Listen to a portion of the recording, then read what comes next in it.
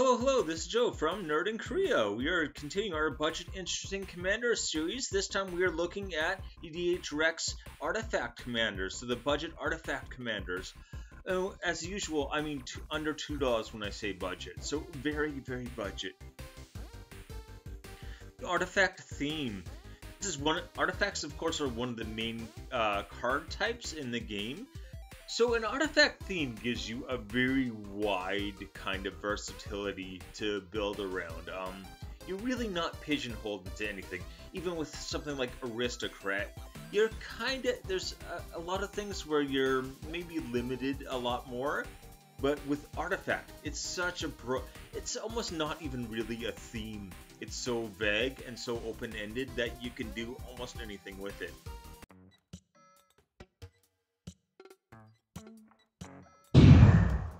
Hit like and subscribe.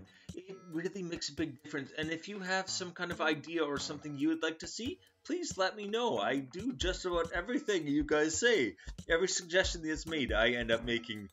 Well, a lot of times people are like, you should do an episode on this and make a whole series out of it, but I listen is the point.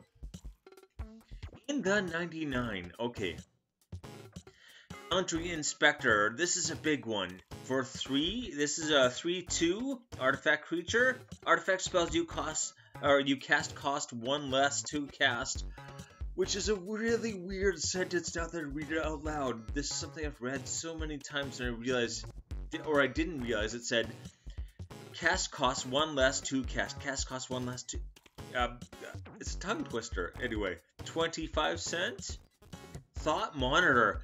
This is so good. I think I didn't realize how good it was at one point. 6 and a blue.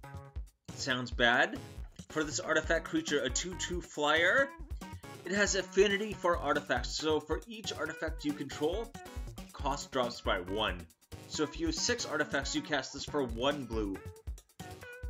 It can be 6 like clue tokens. Hey, you're done. Wow. A 2/2 flyer for 1 is crazy. Also, when it enters the battlefield, draw 2 cards. A 2/2 flyer that draws you 2 cards very easily for 1 mana. Oh boy, 77 cents only. Next up, a lot of these you're looking at decks where you're going to build, like, artifact creatures are a big part of it because you want the hybrid. Anyway, Steel Overseer, only 2 mana for this 1/1. You can tap them, put a +1/+1 on each artifact creature you control. Each. A lot of these will say each other. This does not. This says each. So he's going to make himself bigger along with everyone else, which is very nice because if they're going to use some kind of damage removal, it makes it more likely he's going to be able to stick around, right? Somewhat more likely. I guess if it's like his 4th turn or 5th turn, maybe safer, but anyway, 50 cents.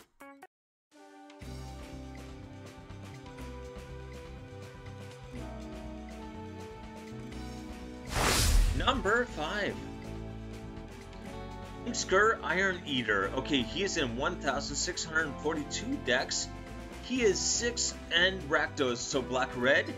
Sales not good, right? We'll see. Affinity for artifacts.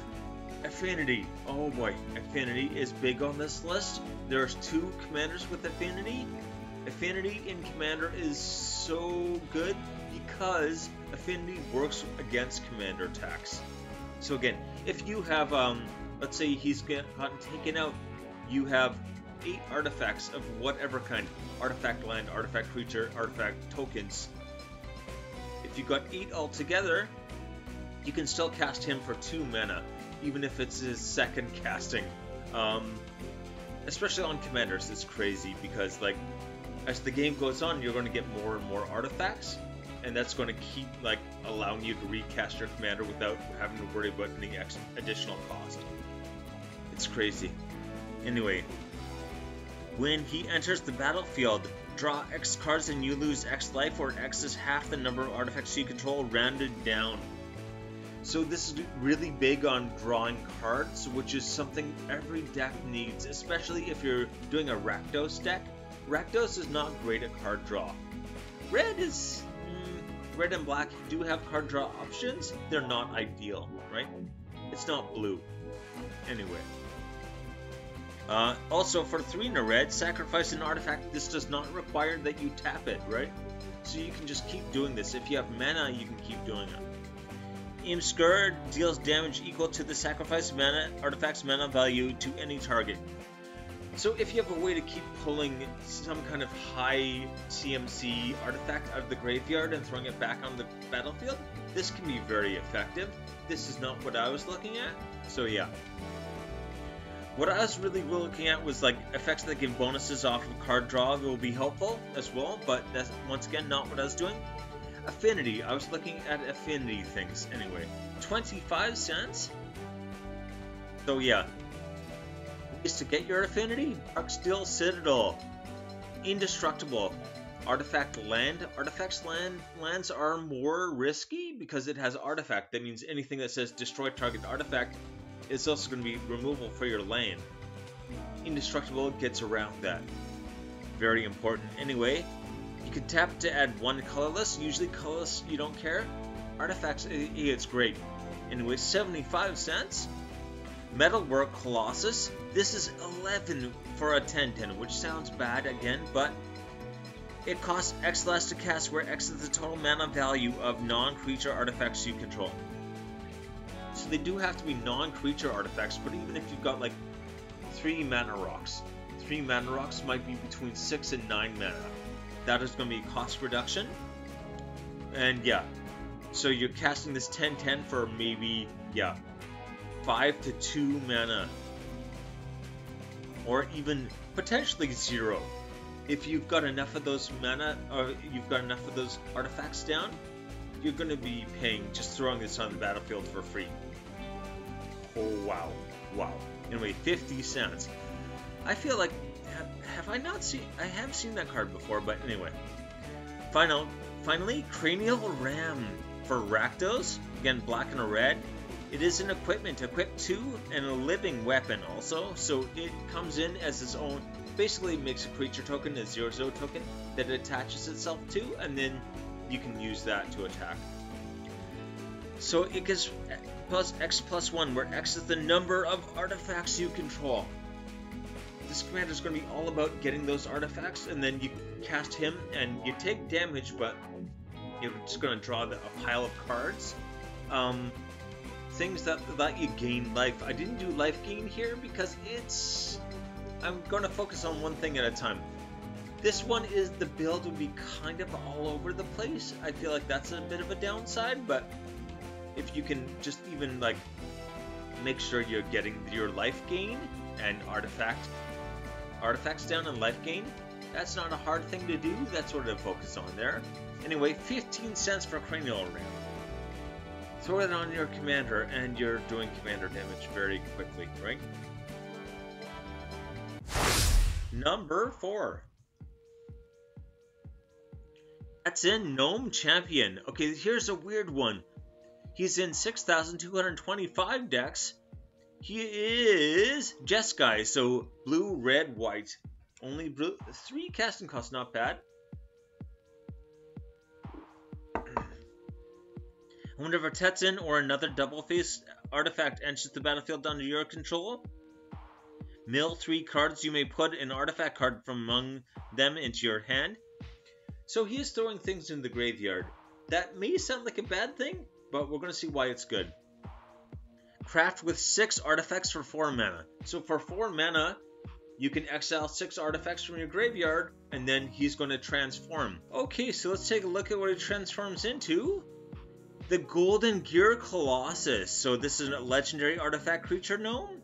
He's 6/6, not bad. Vigilance and Trample, even better. And whenever the Golden Gear Colossus enters the battlefield or attacks, transform up to 1 target double-face creature artifact you control, not creature. Create 2 1/1 colorless gnome artifact creature tokens. So he's just going to start allowing you to transform all of your artifact creature tokens.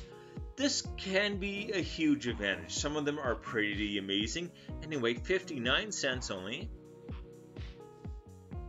So again, having things, again, you're going to need stuff in your graveyard to be able to exile. So you want some stuff where you get bonuses for just like being able to have things in your graveyard, right?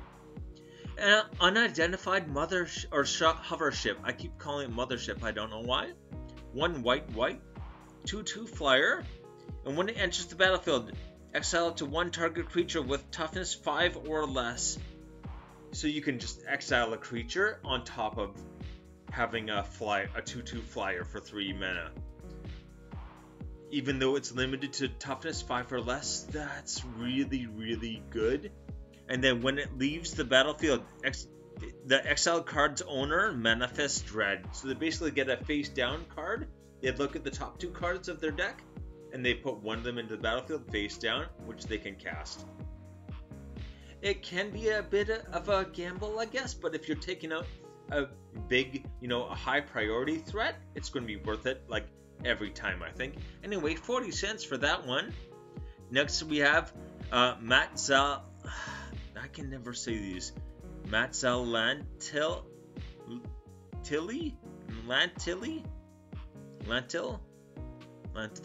Anyway, the Great Door. 3 mana for a legendary artifact. You can tap it, draw a card, then discard a card. And for 4, you can tap and transform it. Activate only if there are 4 or more permanent types among cards in your graveyard.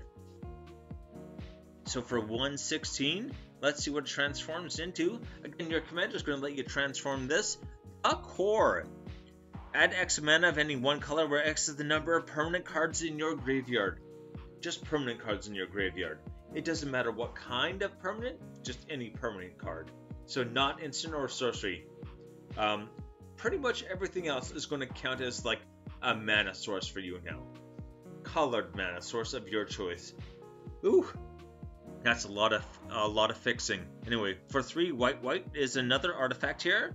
When it enters the battlefield, if you cast it for each player, choose a creature with power 2 or less that player controls. Destroy all creatures except creatures chosen this way. So this is going to be like a selective board wipe that is going to keep some of their stuff alive, unfortunately. But still, it can be very good. And craft with artifact 3 white. So for 3 white, exile this artifact. Exile another artifact you control. Anyway, basically craft with 1 artifact. But we're not going to do that. We're going to cheat and like be able to flip it over without having to be able to exile having to exile things. Okay, Sand Swirl Wanderglyph. This one's so nuts. So artifact creature, flying, 5/3. Whenever an opponent casts a spell during their turn, they can't attack you or a planeswalker you control this turn. This is amazing, not just for this. I ordered this immediately when I saw this. Any kind of Jeskai Super Friends deck, get this card. They cast any spell, they can't attack you. They just can't attack you. It's not like they gotta pay 2 or some nonsense. It's not Pillow Fort. It's just can't attack you. Straight up, not allowed to. Each opponent who attacked you or a planeswalker you control this turn can't cast spells. So if they do attack you, they can't cast any other spells for the rest of the turn. So probably don't want to attack you, right? Amazing, 30 cents. How is that only 30 cents? Number 3. Okay, we've got Ethereum Shaper. This is one you've probably mostly seen before, right? So 9,743. I'm looking to do my budget decks. I've got to do all of the 4-colored commanders, so I'm probably going to do, this is, I think, what is this called? There's no green. Which is that again? Your Tiller? Is this Your Tiller? I could be wrong. I shouldn't even try. I get confused too easily. Anyway, so everything but green in the casting cost. And color identity for that matter. So when she enters the battlefield, create 2 blue 1/1 blue Thropter creature tokens with flying. For 2 mana, sacrifice 2 artifacts, choose 1. She deals 3 damage to target player or planeswalker. Target creature gets -4/-4 until end of turn. That's removal for almost anything. Even indestructible, doesn't care. It's gone, right? Or you gain 5 life. Hopefully you're not using this for the life gain. If you do, you're in trouble, right? It does keep you alive though. So anyway, yeah. She's all about getting those, getting those artifacts and getting extra value out of sacking artifacts is what she really cares about. Anyway, 49 cents. Okay, so we got Dan Jansen, Chaos Crafter. Yeah, he's red, white, black. So Mardu, good old Mardu, with haste, a 3/3 with haste. Sacrifice an artifact creature, create 2 treasure tokens. So again, this is very, very good with your commander because you can sacrifice 1 creature to make 2 tokens, and then you can sacrifice the 2 artifacts for her ability, right? So you're basically using 1 artifact and 2 mana, and you can tap 2 things, or tap 1 thing and have it ready to go. Or sacrifice a non-creature artifact.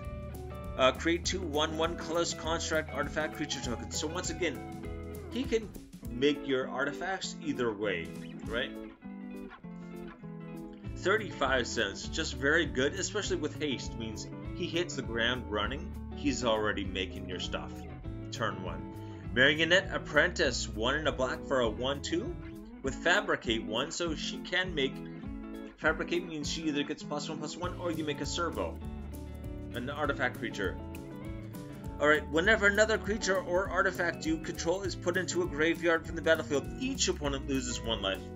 Again, so Breya is going to be destroying 2 things every time you activate her ability.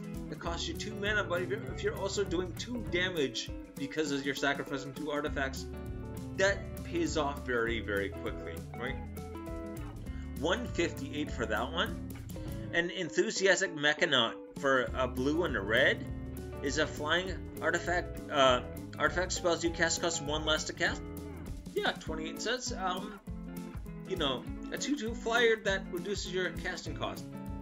Yeah, sure, I'll take that. Number 2.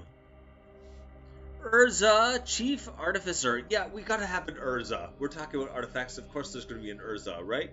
Mishra is just off the list, barely. He's 1 spot off of it, so anyway. We got 3, white, blue, black. 6 sounds not good, but again, affinity for artifact creatures. He is all about artifact creatures. This is like the artifact creature one. We've had our artifact sacrifice, artifact life gain, artifact whatever. But he's artifact creature, right?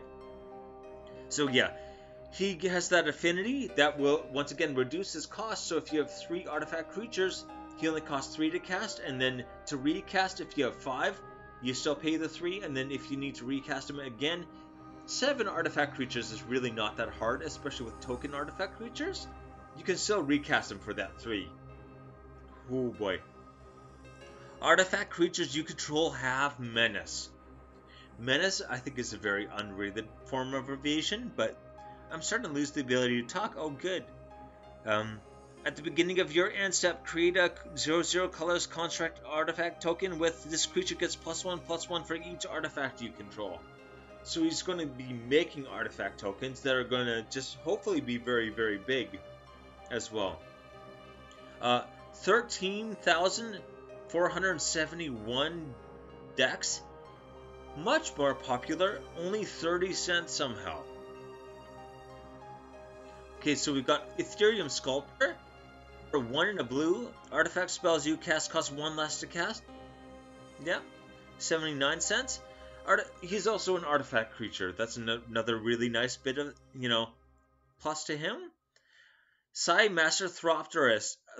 I had a hard time choosing whether to put Psy on this list or the previous one. I ended up going with this one. I don't know if that's the right call, but anyway. Whenever you cast an artifact spell, create a 1/1 Thropter artifact creature token with flying. You can sacrifice 2 artifacts to draw a card. So that's kind of what put him on this list, is that if you're sacking artifacts with Breya, you probably want to be activating her, not using the card draw. I would put him in Breya as well, but I didn't put him on the list for that reason. Anyway, 61 cents. Master of Ethereum. Once again, 2 and a white for a question mark. So it gets, its power and toughness are each equal to the number of artifacts you control, and other artifacts creatures you control get +1/+1. Couldn't ask for really anything much better with this deck. Just going to be so much synergy up and down, like, oh boy. It becomes a lot more about, like, what are you going to, probably using equipment to, like, enhance and give it even more evasion and things like that. Remember, she's giving everything +1/+1, everything's giving her a boost, and the commander's giving her menace as well. So even one more form of evasion, if you can give her flying or something, probably getting through. Again, someone getting through anyway. 35 cents. Number 1. If you can't guess, you probably haven't seen this one before. Marvin, Murderous Mimic. I can barely say that now. Too many M's. For 2, he is in 515 decks, but he's very new. Alright, and he's a 2/2 again for 2 mana. Not bad. He has all activated abilities of creatures you control that don't have the same name as him. It's Singleton Commander, so that's every creature, right? This is all about just loading up, making sure you have as many activated abilities as possible. And I would look for ways to enhance activated abilities or reduce the cost or produce mana for activated abilities. So activated abilities that help activated abilities, basically. Anyway, $2 for this guy. A Cryptic Trilobite is an XX, and yeah, it enters the battlefield with X +1/+1 counters on it. Again, for every 2 you cast it for, it gets 1 +1/+1 counter. You can remove a +1/+1 counter from Cryptic Trilobite to add 2 mana, but spend this mana only to get activate abilities.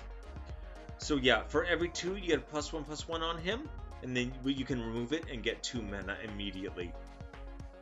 Whenever you want. Also your commander gets you that as well. And for 1 and tap it, you can put a +1/+1 counter on him. So your commander is going to get both that and the remove thing. So yeah, you can potentially activate your command or take +1/+1 counters off your commander to pay for all kinds of abilities that you're going to be able to like just knock down people with very easily. Triskelion, I feel like I'm saying it wrong. 6 mana for a 1/1 artifact creature. So it enters the battlefield with 3 +1/+1 counters on it, which makes it a little more reasonable. Remove a +1/+1 counter from it, it deals 1 damage to any target. So with both of these, you can remove a +1/+1 if you want to make mana for abilities, or remove a +1/+1 and straight up do damage. Straight, yeah. To any target. Yeah, it is any target. Creature removal, no problem. Player removal, you're gonna get there, right? You'll get there. Finally, that's 25 cents, and Ginger Brute, only 1 mana for this 1/1 with haste. This guy is such... one of my students had this in a deck, and it has wrecked me on more than one occasion. So, for 1, Ginger Brute can't be blocked this turn except by creatures with haste. Because he runs as fast as he can, right? Anyway, your commander, this is amazing evasion for your commander. Basically, you make it so only creatures with haste can block your commander, and then it's commander damage time, right? You got your +1/+1 counters, just double strike somehow. And then Ginger Root, and you're done. There's your win con. Anyway, 23 cents.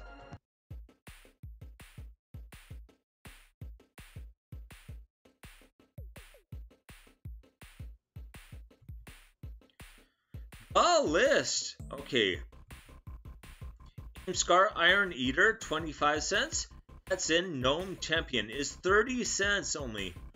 Rhea Ethereum Cheaper is 49 cents. This is one I've seen go up and down quite a bit. There's a Chief Artificer, 30 cents. I should order this before it gets expensive. I feel like it will. Marvin, Murderous Mimic, $2. Alright, take it easy.